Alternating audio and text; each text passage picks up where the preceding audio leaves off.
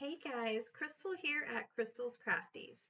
Today's tutorial, I'm going to show you how to create shapes with your text in Canva. All of this can be done completely within Canva, and you can create any shape with your text when you do it this way. Now, this is completely separate from the Canva text effects where you can outline and curve and all of that stuff. With this feature that I'm about to show you, you can create any shape you want in Canva. You don't have to go outside of Canva for any of this. And you can do this for free. You do not need a Canva Pro account to use this feature. Okay, so here you see I've just got some basic shapes in text here. And I've just done some very simple ones, but as I go through this, you'll see how you could get more and more elaborate shapes with your text in Canva. Okay, how did I do this? Let me show you. So you've probably seen this apps feature here in Canva, and you've kind of wondered, what are apps? Like, what is that? What does that do? If you click into it, you're going to see a bunch of different things here, and you're like, oh, okay, well, I don't really even know what all of this is. Explore that sometimes. There's a lot of great stuff in there, but the one I want to show you today is called Typecraft. If you don't see it immediately as you're scrolling, it's actually right here. But if you don't see it, because everyone's app section is going to look different, you just come up to this search bar here and type in Typecraft, and it will pull this up for you. You click into this app, and it's going to open this little menu section. The drawback here is that you are limited to your designing here in this side pane. You can't design out here on your page. You have to design here. I am going to just kind of, I'm just going to create a new page here. Okay. Alrighty. So how do we use Typecraft? What do we do here? So you'll notice as soon as you click into it, if you scroll down, you've got the sample text that it gives you, Typecraft, and you've got all of these circles. As you pull on these circles, you can create different shapes for your text. So this is essentially how Typecraft works. You're going to pull on these circles and create all the different curves, waves, whatever you want to do with your text here. You're going to do it with these little circles. But first of all, let's put in what we want. So I'm just going to put sample. And actually, I think I'm going to put it in all caps. Okay. And now I'm going to pick a font. You are also limited on the fonts here. There aren't a ton in here, but usually when you are warping text like this, you're changing its shape, you want to stick with a basic straight edge font. Those are in here. You'll probably find something that you like in here. I like to go with this one here. I don't like mine to be in italic, and I like it to be a pretty straightforward font. Okay, so now we've got our word sample, and we have no style to it, but you can outline it. I'm sorry, you can take the fill out. You can outline it. If you outline, it's going to give you two color boxes that you can choose from. We can change the inside color to a blue, and maybe we can change the border color to like a red, and we can change the thickness on that border. Do you see down here what's happening? So if you do choose outline, you will get two different colors. Let's just work with this because it's what I have on here. So we've got this red and blue design going on here. Let's just drag down the bottom of each side. And there is no snapping. If you have other design software and you're familiar with snapping, this tool does not snap, but that's okay. You can eyeball it and see how you think you want it to look. Okay, so if that's looking good to you and you want to put that on your page, you simply hit Add Element to Design. And it popped over here onto your page. You can size it as you want. When you are here, once you've got it how you want it and you've put it in your design, you can't come up here and change its colors or anything. You'll notice there's nothing. If I click in here, I get no editing options unless you come back over here. So you click out of it, you have a whole new blank typecraft over here. You can start a new design. If you click it, you will get your design over here, and then you can edit. Say I want to change these colors. I don't want it red and blue anymore. I want it green and orange. I'm going to make the inside green. I'm going to make the border orange.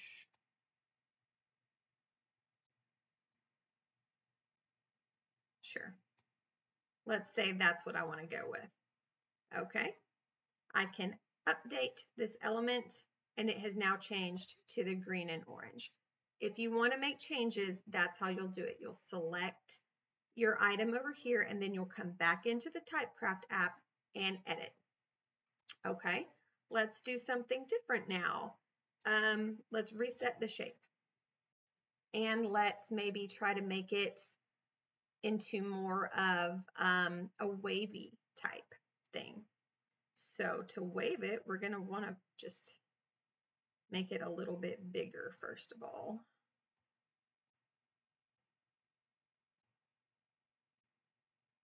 Okay, so now it's a little bit larger to start with. Let's actually even make it longer this way. And we need to do the same thing over here so it's not all smushed. Okay.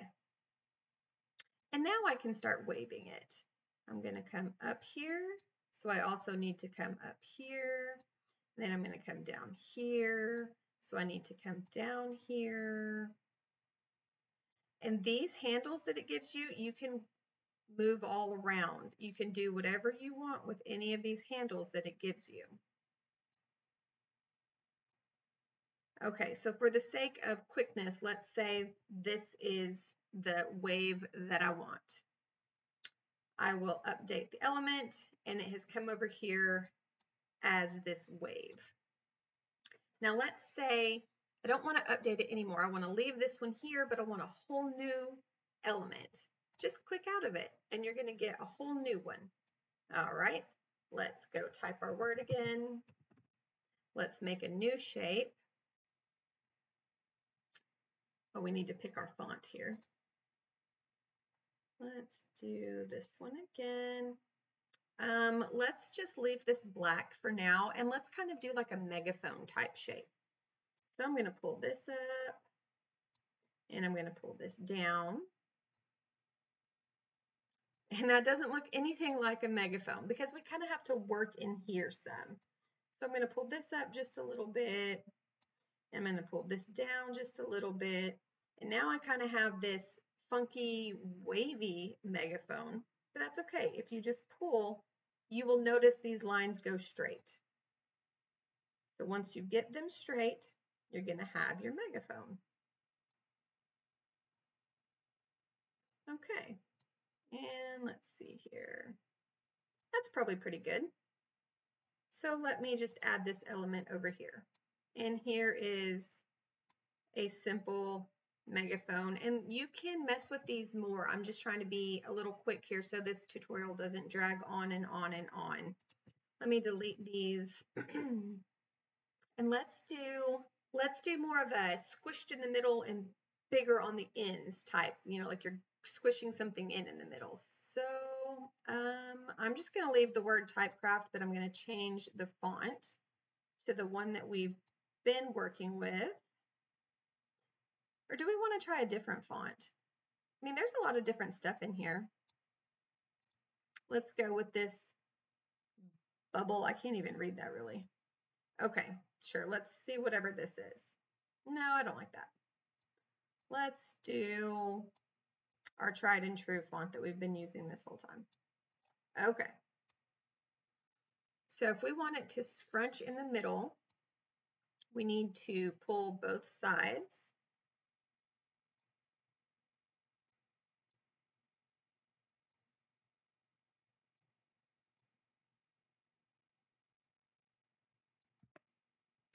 And now it's squished in the middle.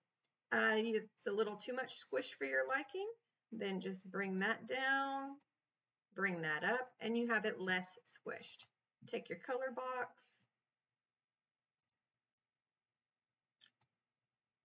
Let's change it to a pretty blue. Okay. And we're good. Let's add this element.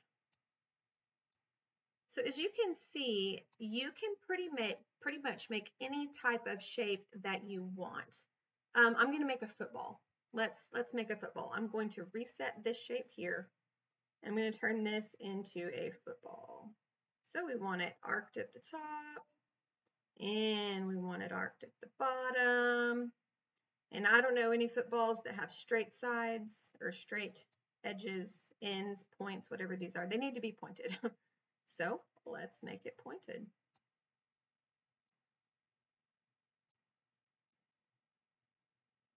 Okay, and now that's a little too pointy.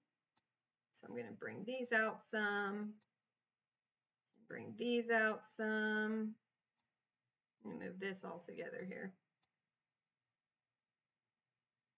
And you'll just play with your shape until you get it to look like what you want it to look like. That looks a lot more like a football. Let's change its color. Let's make it brown because footballs are traditionally brown. Of course, you can get them in all different colors, but okay. Here's our football. Update element. And it is off the page, so there you go. So you see, you can pretty much do anything you want with this fun little app, and it's all within Canva, and it is all free in Canva. All right, guys, that's all I have. We'll see you next time. Hey guys, Crystal here at Crystal's Crafties. I just wanted to do a quick video and tell you guys some things that are going on here on my YouTube channel. First of all, I want to say thank you to each and every person who subscribes and watches my videos. My channel is growing so much, and I am so thankful to each and every one of you who watch and subscribe. I like to create free content and tutorials here. I really believe in helping people, and that is exactly what I try to do here at Crystal's Crafties. And so I was trying to come up with a way to provide more value to you guys and to provide you more access to me directly. As the channel's growing, I'm finding it harder and harder to reply to every comment or to give detailed answers to the questions that you guys have on the tutorials. So I think I found a way to make that happen, and that is with YouTube memberships. I will now be offering 3 different membership levels.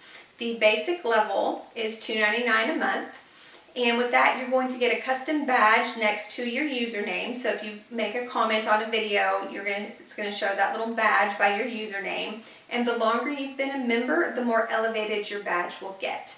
There's also going to be some custom emojis. I have created some different emojis that only members will get access to, and you'll be able to put them in your comments to just help you stand out a little bit. The third thing, and the most important part of this membership, is the priority reply to comments. So this is what I'm having trouble with. I'm not able to really get to every comment anymore, but I will make sure to give priority to members and reply to their comments and their questions before I move on to non-member comments and questions. So that's the basic level for $2.99.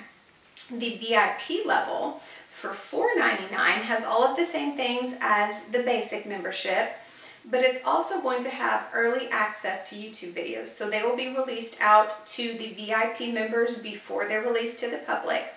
And here's the big one. You're going to get access to my paid members only Facebook group.